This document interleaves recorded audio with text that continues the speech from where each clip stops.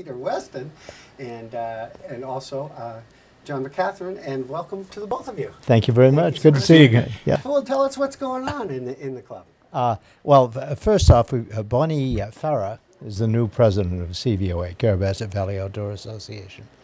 And Bonnie is aware of the fact that this coming year, 2019, will be the 20th year of the organization.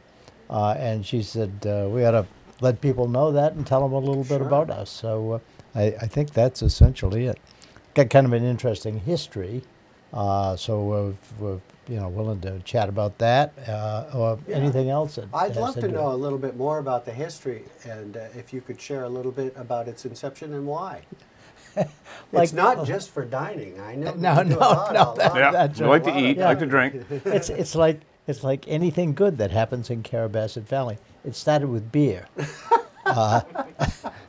Back in 1999, the Penobscot Indian Nation, which owns about half of the land in the town of Carrabassett, and has been a wonderful neighbor. Just to digress, most of the snowmobile trails in Carrabassett, I know all but a few miles of the ATV trails, the various hiking, biking, fishing locations, hunting areas and so forth, are all provided essentially on Carrabassett, on Penobscot Indian Nation land, and they've been a terrific neighbor over the years. Back in 1999, they were finding evidence of abuse of their lands, a lot of garbage and stuff thrown around. In fact, there was an area on the carriage road where people used to, take their garbage and they get about halfway up and they dump it over the side. It was the site of an old dump, but it was continuing to be used for that. So, in I think a little overreaction, they closed down their property, posted it and so forth. And of course, these are territories that people up here have hunted and fished and hiked on for years and years and years.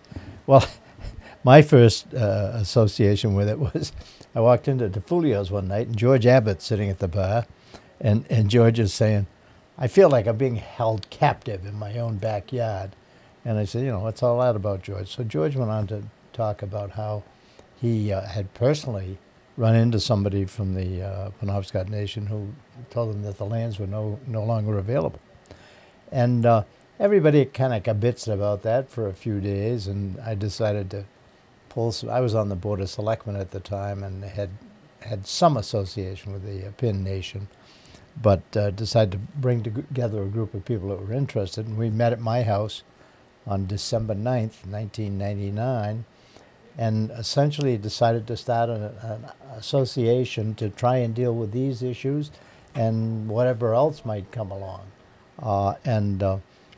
From there, we had a series of meetings. We had Don Palmer from the Rangeley Guides and Sportsmen's Association, I think it is, he came over and talked to us, and their focus is a little different, but he gave us a lot of good ideas, and we had a couple of formal meetings, the second one of which, it's funny how clairvoyant they seemed to be at that time, because at that meeting on January 29th, 2000, they voted to create the organization, and the purpose of it, and I've got to read this to get it right, the purpose of it was to promote and encourage outdoor recreation and conservation, to assist major landowners in the region and in the stewardship and protection of their lands, and to foster safety and conservation education among adults and children of the region.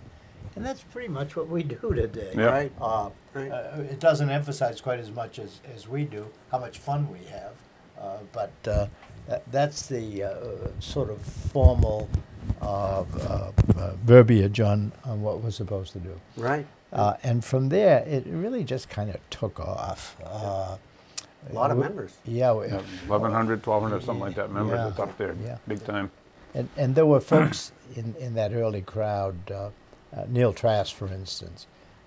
Neil was a shooter and a hunter and so forth. And there was a gravel pit not too far from Spring Farm where we live. And People used to use it for shooting, and some folks were a little concerned about it. It wasn't a safe place, and Neil always said, we got to find a safe place to go do target practice. And he happened to be on the sanitary district board at the time, and found out they had a big chunk of land up there on the top of the hill. And if you can see the place today, perhaps you have. Yes. It's just an amazing development. Yeah. But it started with a single little narrow path in a gully. Yeah. Where, you could, I guess if you went far enough into the bushes, you could get a 100-yard shot, but that, with Neil as its steward, or at the helm of the stewardship, it's just grown tremendously over the year. While the association has 1,100 members, about half of them are members of the range as well. So yeah, it's come a long way, baby. Yeah, it we've sure shown has. some photos right there of the range. And yeah, great. And it looks like safety is certainly. There's our new that's our new 5-stand building we built a year ago. We finished it up.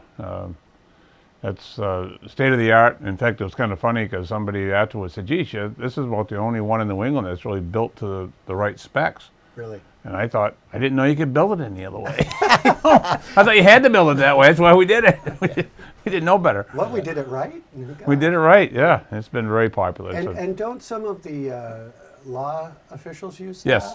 Yeah. They have to train on a regular basis. So the Border Patrol, the sheriffs, the state police, the local police all come in and use it. And the Border Patrol have been very supportive of the range for many years in maintaining membership, and they've been great. So it's good to give back to the community, but they've been giving back to us. So it's been a win-win. And you don't have to be a member; you can pay to use it, right? Correct. Yeah, it is open to the public. That's the grants that we get to pay for many of these improvements require it to be open to the public. Right. But there's a day use fee of $5. Right, I know, nothing's really expensive. And by the way, looking over some of the original minutes of the original meetings, they established the membership fee at $10. Huh. That's in 2000. It hasn't changed. It's still $10. 15 for family. Yeah, and if you want to be a member of the range, I think it's 30. Wow. And that may have gone up $5.